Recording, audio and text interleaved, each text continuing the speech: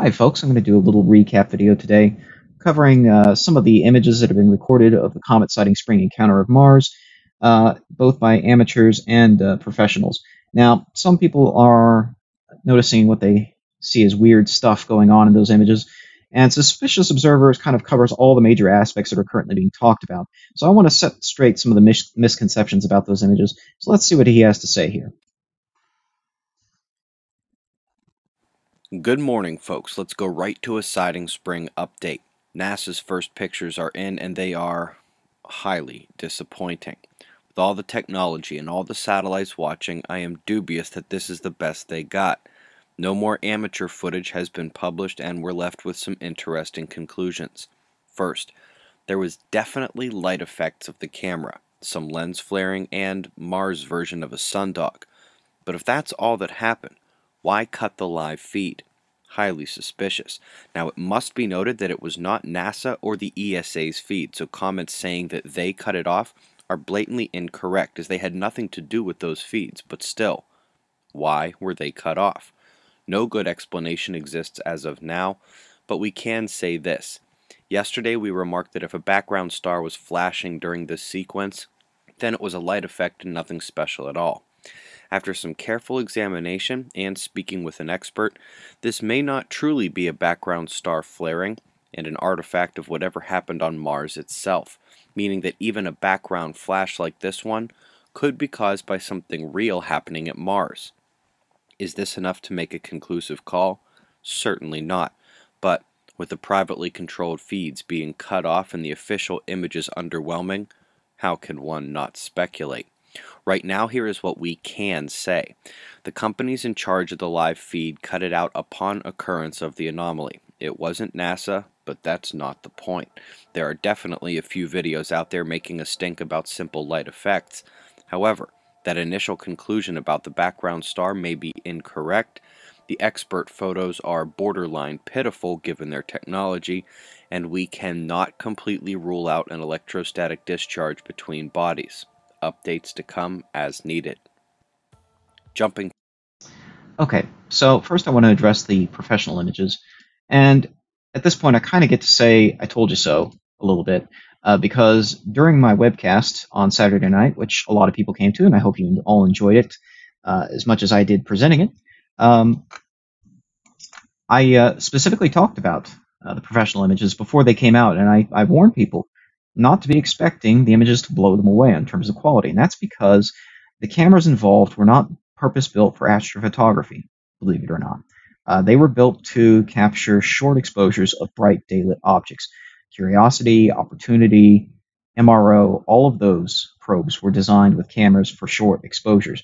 Now, it's true that Curiosity uses the exact same type of CCD sensor that's in my telescope's camera, but my telescope's camera was entirely built for astrophotography. All the electronics around the CCD are just as important as the CCD itself. It's designed to actively cool the CCD to prevent the buildup of thermal noise. The electronics are designed so that they won't induce any electronic noise in the CCD for a long exposure, and it's a very big, clunky device. Curiosity, a couple things. Mass is a premium, even though it's a fairly big rover. You still want to save on mass wherever possible because you want to use it for instruments, more and more instruments. And space is another consideration too. And so these instruments were not built with astrophotography in mind. And so I warned people about that. So here are my comments from Saturday night. To think about that, but in any case, hopefully we get some good images out of it. But I wouldn't hold your breath on stunning, spectacular images where you're expecting to see huge coma and tail all across the Martian sky, because Curiosity's camera is not really designed to do astrophotography. They're going to try their best, but it wasn't built with that in mind. It was built to do shorter exposures of the daylit Martian surface and rocks and everything else. So I don't know what the noise profile is really going to look like, even though it's the exact same type of CCD. There's a lot more to it than just the Okay, so if you want to see the rest of what I had to say, you can go check out the video on my channel. It's still up and available as the replay from the webcast, Mars and Comet Sighting Spring Live. So now I want to talk a little bit about some of the amateur images that were discussed. First up here are images from Dr. Fritz Hemmerich. BP Earthwatch also presented these images. And you can see something happening there with Mars. And Suspicious Observers tries to suggest that maybe the fact that it's also happening to this background star here isn't important. Well, it is. It's affecting all the stars in the image, so it's not something going on with Mars. It's something going on with the image. And it's a cloud. I immediately recognize that because I've got experience with this sort of thing with astrophotography. And this is what happens when cloud cover starts coming over during long exposure deep space astrophotography, especially when you got something really bright in the field of view and it's shining through the clouds and producing these nice effects there. But so is the star. The same effects are occurring with the star. And you can actually see it come into the field of view. If you watch on the right side of the screen, you'll see it start to dim the stars on the right side before the left side. See, it's coming across there. That's what's happening. And you don't have to just take my word for it. The guy who actually recorded these images has posted a comment on one of the Facebook groups where some of us observers are gathering and exchanging images. It's a private Facebook group for observers of comet sighting spring. And here's what he had to say.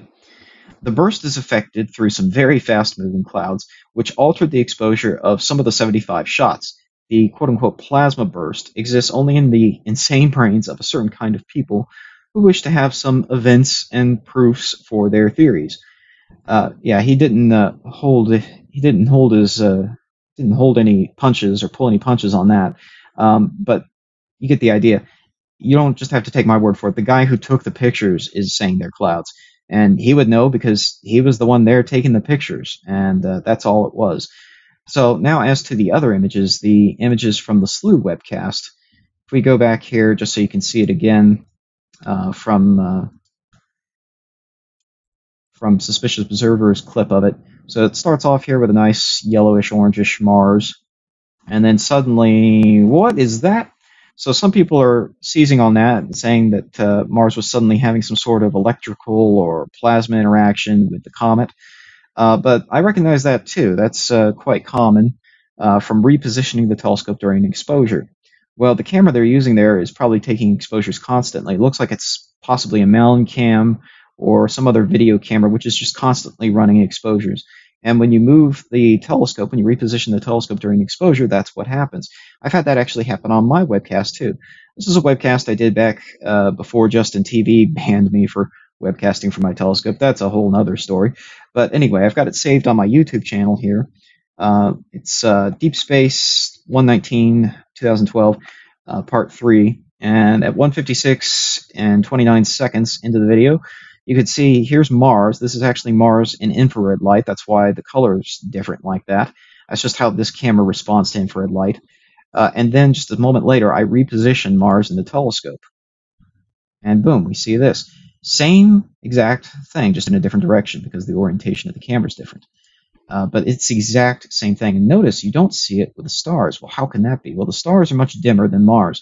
And because it's moved towards the end of the exposure rather than towards the beginning, it just ended up that way, and as a result, the stars aren't bright enough to produce a detectable signal in their new position on the CCD. Mars, being very, very bright, is, and so you see it streaking around even if you can't see the streaks in the stars themselves. So you see the exact same thing here where the stars all look solid, but they're actually not. They've actually been moved too, but they're too faint to produce a detectable signal by the time the exposure ends. So if you continue to watch it, you'll see that Mars moves in the image as they reposition the telescope, and it forms this sort of two-ball shape. And the same thing happened with my video. If you continue to watch it, you'll see the same sort of thing. That's just how it goes sometimes when you're repositioning the telescope. And that's when they cut the feed. They change to another camera, cut the feed, whatever. They're repositioning the telescope for whatever reason. Maybe they're getting ready to go on and do something else. Maybe they're trying to get Mars more out of the field of view to get a better look at the comet. I don't know exactly, but the point is it's not mysterious. They're not trying to hide something. They're just repositioning the telescope. You can see here, there's that same sort of morphology again there with that.